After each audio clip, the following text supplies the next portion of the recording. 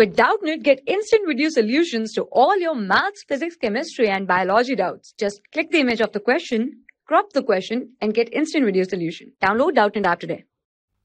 Hello students, I am your teacher for this question, and question is 6 into 10 raised to power minus 3 mole of K2Cr2O7 reacts completely with 9 into 10 raised to power minus 3 mole of Xn positive to give XO3 negative and Cr3 positive. The value of N is.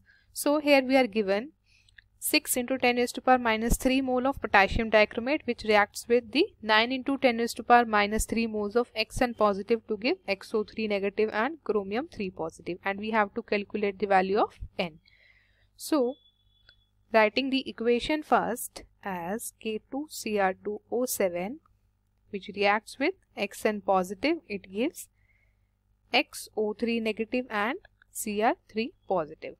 So first talking about when K2Cr2O7 changes to Cr3 positive.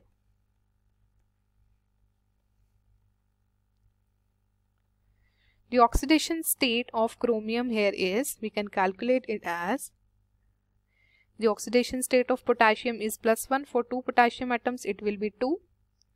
For 2, we will assume the oxidation state of chromium be X, so for 2 it will be 2X, and for 1 oxygen atom it is -2, so for 7 it will be -14, and the overall compound is neutral, so the charge will be 0. So 2X minus 12 and 2X is equal to 12, so X will be +6. It means the oxidation state of chromium on 1 chromium atom is +6. And here it is +3. And there are 2 chromium atoms, so we will balance it as 2 chromium atoms. Here for 1 chromium it is +6, so the charge will be +12 on the left hand side and the charge on the right hand side is +6. So to balance the charge we will add 6 electrons here. So the negative charge of 6 electrons will balance the charge.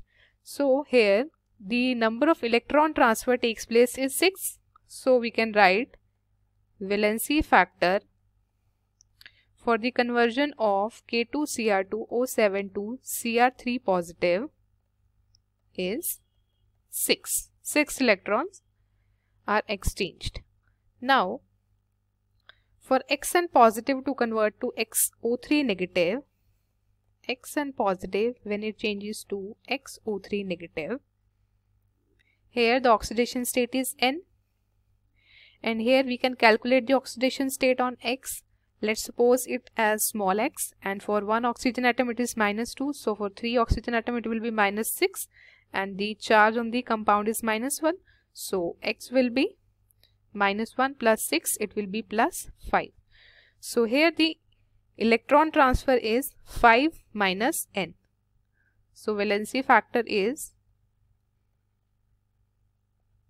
when Xn positive changes to XO3 negative is 5 minus N electrons.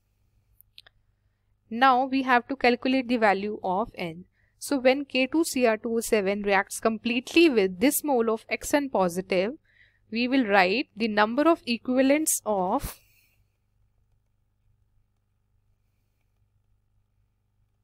K2Cr2O7 will be equal to number of equivalents of Xn positive, and the number of equivalents is equals to moles into valency factor. Moles into valency factor. So here the number of moles given for K2Cr2 is 6 into 10 raised to power minus 3, and for Xn positive the number of moles are given as 9 into 10 raised to power minus 3. So we can write here 6 into 10 raised to power minus 3 into its valency factor we have calculated above is 6, and the number of equivalents for Xn positive, its moles are given as 9 into 10 raised to power minus 3 into its valency factor, that is 5 minus N.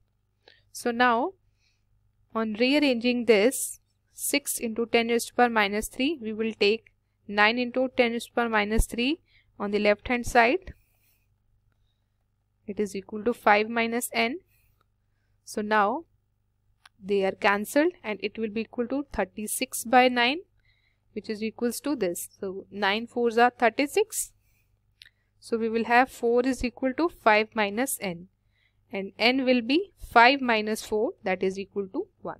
So n is equal to 1 for this reaction. So I hope you understood the solution. Thank you. For class 6 to 12, IIT JEE and NEET level. Trusted by more than 5 crore students. Download Doubtnut app today.